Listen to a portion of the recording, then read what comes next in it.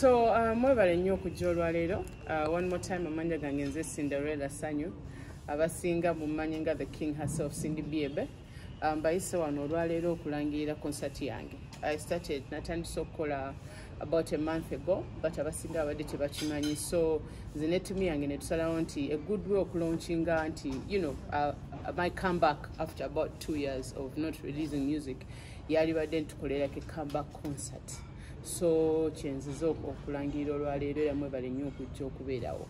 So concert yange egenda kubeerawo nga 15 omwezi ogwa September guno omwaka gwennyini.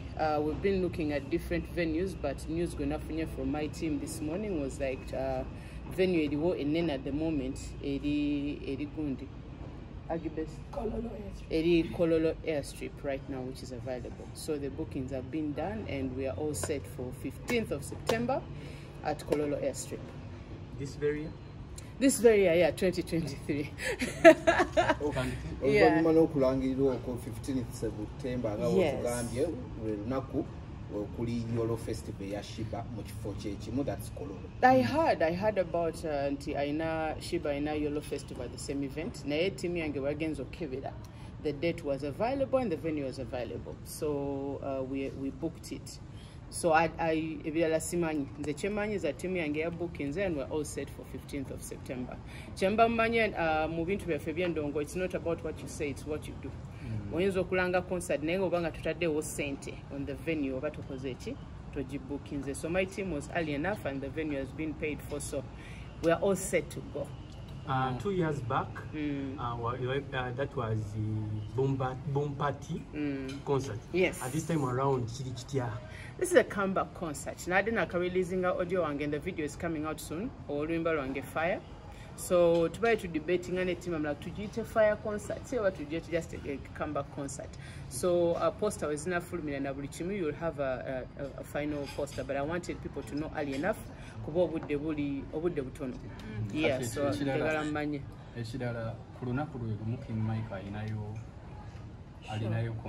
yes.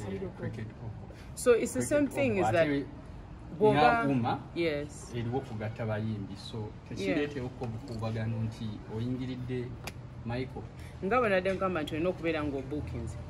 So when we went ne tubuuza, ani ataddeko sente biki, there was no booking for that event.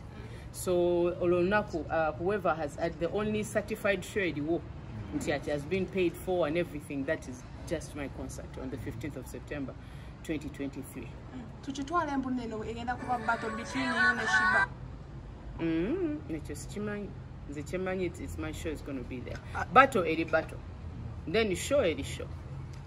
So unless otherwise it's are you not battling Sheebah because to am namtadde ekivulo on the same date, same location, mugenda kwawula mu mutya. Tenti yo tebere eno neyo linebere sisi kyemgezaako kola. As a details, I don't know. If Bwabanga Yagala take out such a challenge, you know what, me and my team would be welcome. I would welcome a challenge.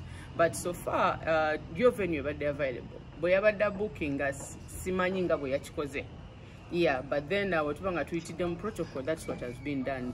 I've booked the venue and I'm having the concert on that day.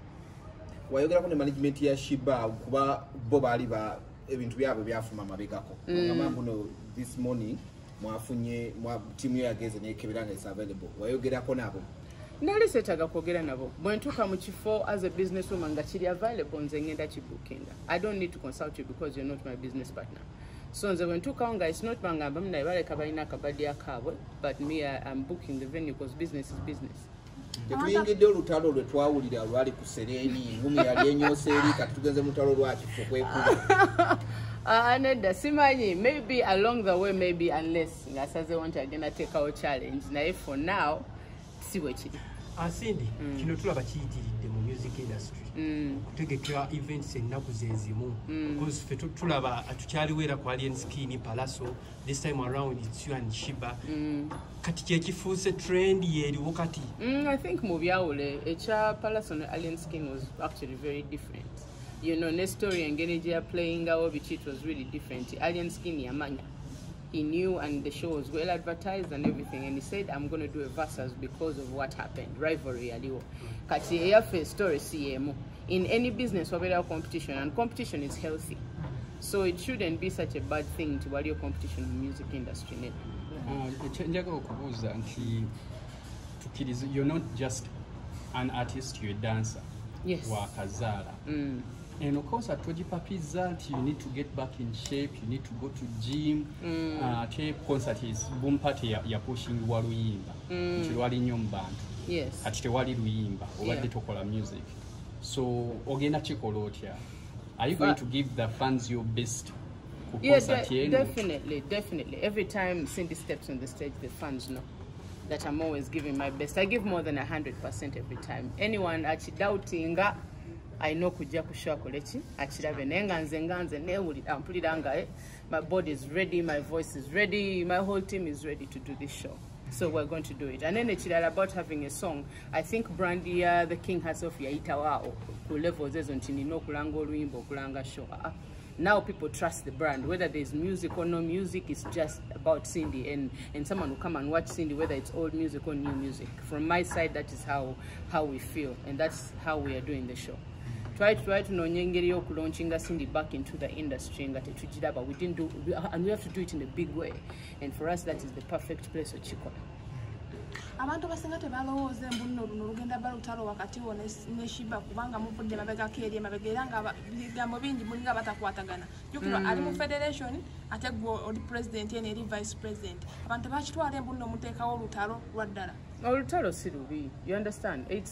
Having a battle is not a bad thing. Olutalo lo si lubi. Kasita most Kubanzi ne Sheebah we've never physically exchanged blows because that would be bad. Violence is not good. But olutalo lwa industry, olutalo lwonna olwa business is not a bad thing because the consumer bafuna, you know, companies wazirwanagana. That means the quality air product ebe inogenda wagulu if they are fighting. So the battle situation is actually not a bad one. Yes, so bwebanga weri mwali badde musanyuka, you know, it would be a good thing for it to happen. It's not a bad thing. Asinga kijanga Cindy ne nga Sheebah ne ya booking ne bakwata ntyo n'ogiteeke no neri ona olirwedde okumukuba endongo. Ekyo sikirinako buzibu kuva dda. You understand? I've never had an issue having a battle with Sheebah, not just her, but at any female artist in this country. Sinako buzibu yadde. So we're together with such a situation, I will accept. Olowooza onaamusobola mu ndongo? Naawe namusobola dda. Namusobola dda. Yes, I'm very sure that she knows that. She knows that. There has to be a separation between the children and the women. Ekyo kirina okubeerawo. But There has to be what? Chisewo. Yeah, so that has always, there's no competition there, nothing to fear. And any time that happens, I welcome the challenge. Any year, any day, and so on. But today, it's about Cindy Biebe, about my concert on the 15th of September. And we're doing Lugogo. I mean, sorry, I'm so used to Lugogo. Kololo Airstrip. Talk details of concert, charges. Yes. Any other details? No, I think I want you to await that information. Right now, Chenjaga Tambuze Checho. Yeah, that I'm having a concert. Cindy. Tuiramu obuzibu nti mulimu abayimbi abamu nga wakola nabo kolabo likes of Mudra. Bwe mutuuka mule mutadde mu kifo kyekimu oli naye n'alemerako nti tugenda genda mu kifo kyekimu oli oba wataddeyo nange nnyo okubeerawo naye nangale already naye yabuki mugenda kikola mutya? I mean, we'll work with the organizers, I guess. Ngo muyimbi onokikola nga bwojjukira nti the last time Sheebah yalina concert eya Spice n'abeera n'eya munne Yakabako, and she managed to actually juggle nakola zombi. So artists yenna ayagala okulonda side oba ayagala fembi to be better for you to organize yourself noja mu show zombi and support both artists. Same venue. You can be a same venue, venue zali za njawulo. Lwaki muganti concert eri mu same venue? Ani abaga booking. Agomanyoti ya booking. Alaka n'abayimbi yabasasula. N'abayimbi yabasasula bamu agenda okumuyimbira koteka naye wotadde. No, it's a professional business. So booking ebintu you not take a sente chi ku table. You understand? So if there's no money and I find that there's no money and the event it's a good date, manja jikutwala. Kugamba yeti yateeka sente. Clear. Last concert, twalaba wadyekwatiramu after sponsors ditched you. Yes. It was a success. Rephrase. Okay, after After, yeah, I didn't get sponsors for that show. You didn't I get had sponsors. actually I had sponsors, but there were few sponsors. What happened with my Boom Party concert is I had the money to run that concert, so I didn't have the time to run around looking for sponsors. I used my resources to do it, and the sponsors who could come in at that short notice. Yes, so I was not really ditched by anyone. To subire ba sponsor bayise this time round. But sponsor njagala from this what you're going to do. I am calling out to sponsors to reach out. To reach out, yes. I don't like begging sponsorship. I don't like doing that. Mbanga ntegese shombe sentence lina most of the time banzi kunganyiza nganzilina. Whether I get a sponsor or I don't get a sponsor, it will happen. Are we doing karaoke way? We're doing live band way. This is the king herself. Definitely, music must be live. Luno si lutalo wakati wa federation ne uma. No, that has nothing. Because nothing vice to president, do ate goli no president. Nkutegeera kivula tewali competition. Sure, Tewali. Lwaki tewali competition, Yeah, madam. because if you're going to take it that side, it has to be president and president. It can't be president and vice. Wankole musician federation association. Yakola association ye. Yeah. Kati association ebaddewo wiki 3 tosobola kubisanya na association ebaddewo emyaka 8. You understand? It's unfair. So that cannot happen neither. So competition, Teddy wait neither. Lwaki olowooza nti tewali muyimbi mukyala asobola kubatolinga musically in Uganda? Sirowooza nkimanyi because ngaba artist. Okay, muna munjogeza ne mufananya ng'omuntu omubi naye ng'ekituufu mukimanyi. Because omuntu yeetaaga akimanyi ali eyo. Ne female artist bakimanyi. Teri atamanyi. Because omuntu alaba Sheebah ngalaba akubye endongo. Alina zibayina moosi, alina zaani akubye n'alowooza nti endongo agiina. Naye bw'oba tasobola kubatolinga. Omanyi ffenna tuli baakabi nga tuli fekka. Buli omu waba mu kingdom eyiye wakabi. Until they put you versus somebody else wotegeera weaknesses zo. Kitegeera. So a lot of female artists have been watching me perform and I watch them perform and they know. They know there's just no battle out. Wabeerawo support for each other, but an actual battle, song for song, performance for performance, teba with the king herself. If you talk about Sheebah's performance, yes. It's interesting to watch. She's very entertaining. Yes, absolutely. She's very entertaining. Yes, Bobby Gatawamu byonna, a little bit of this and a little bit of that. Buli omu bw'aba ayimba abaako kyasinga okukola. Ki kyasinga okukola? Kuyimba, kuzina? Ani? Sheebah. Mulinga abatambulaba. Muyimbi munne, wakati obiruddemu bitegeera. No, but you have to look at the industry in Gabwedi. A lot of the female artists cannot really sing, but a lot of the female artists dress really well. You know, by maybe bagifudde kontijira ekabulungi nasobola okubanga asobola okutwaking okona dance nabuzabuza embeera bwatyo ne binyumirayo. A lot of female artists baliwe batyo. So female artists like me nti asobola okuyimba, nti asobola live, and then they can dance and then they can perform. We are very few. So we are dealing with an industry which is like that. So it is okay, and it moves the industry every day. So it's about the little effort that they contribute to the industry. Now you're waiting. So in short term, we have dance.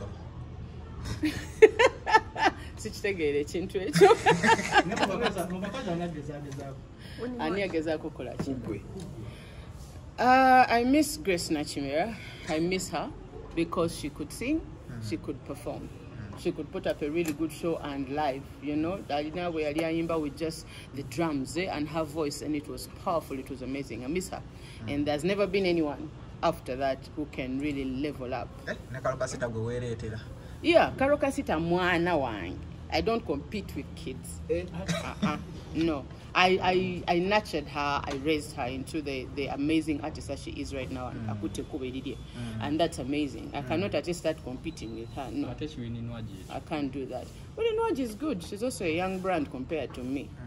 If you have to give percentage between you and Sheebah, is there more percentage? In terms of percentage. Percentage. She's that you understand? No, let's look at what she's amazing at. She's amazing as a businesswoman. You understand? Last time wamugamba tajaleta nyumba ku stage. So say birungi, she's an amazing businesswoman. The little talent that she has built it into an empire. You call it little? Yes, it's very little. You have to respect that. You have to respect the fact that omuntu aze with something small, n'akigeza nekifuuka ekyakabi, and that everyone should respect that. A lot of women have so much talent, much more than her. Nenga sente takoze eki alemedde okukola business out of it. So the little that she has created an empire out of it, and that I respect. Yeah, but that's pretty much it. Then music percentage. Music percentage. Tubireke abayimbi ba female artists aba male artists ba female tubavudde mu ngeri emu obenda kugagwe fudde kabejja nedda sibavuddemu. I'm with them, you know. I'm with the artists all the time. Naye buli omu alina levels ze. Yeah, we chill together, we chill tukikola fenna naye nga buli omu alina level. Kati bwe tukomparinge n'abasirindi yoni bali pakati wano katuveewo wantu wali akusobola kale katukomparinge ne bali basirindi yoni tugenda mu style gyenkola mu raga katubugina Lady So, Tanya Stevens, Ostegera, people like that. Yeah, I mean, let's go there. Let's go to Spice and people like that. Let's go there. There I have a chance, you know, there's a chance of competition. Madam President, I want to put this clear.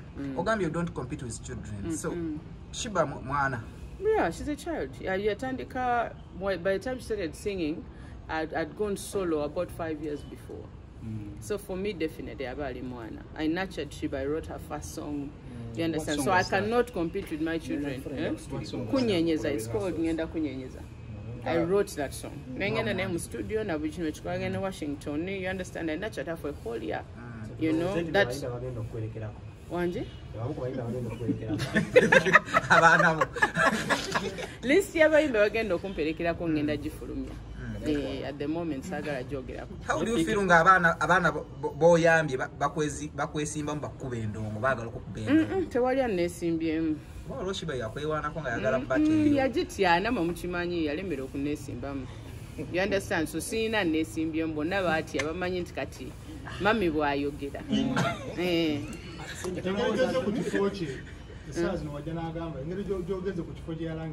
Naye bwagala nti ataddewo. I am welcoming a challenge any day.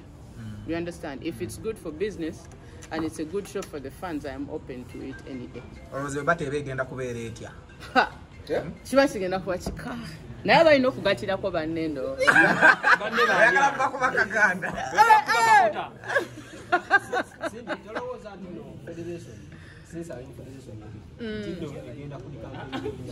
Yeah, I mean, I expect negativity anytime. Bobanga, any artist, not just me. Bofulumye ekintu obera oside ekolachi etakwagaliza wali oside ekwagaliza. So it's all the time manchisuubira. Yes, but I'm hoping as a federation we're supporting Abulyon because they are here kugata bayimbi. Tebali yawudde. Tetwetaaga tugata tuli waka. Buli omu atuddewo wanje. Nga wogeze mufo kya Sheebah. Sheebah asinga kunyumira nga akuba live oba nga ali ku CD. Lwaki CD? Because we were clear, you understand? We were clear. Bakola CD, it's smooth. So temuli potholes, temuli cheese, like a smooth path. Okay. I thought when it comes to Spice Diana, live or CD? Spice Diana is a good balance. It's a good balance. She's trying both ends. Yeah, and that's what I have to say. But Sheebah is more entertaining than Spice Diana. So, you understand? She's more entertaining to watch. Sheebah is more karaoke.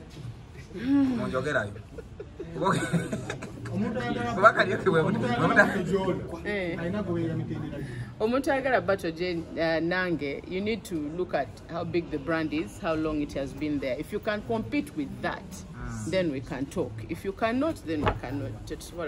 Nebo bango yagala kwekubesasi jangu. Akwesimba. Agala kwekubesasi yesimbe mu ndongo. Aha, kiria.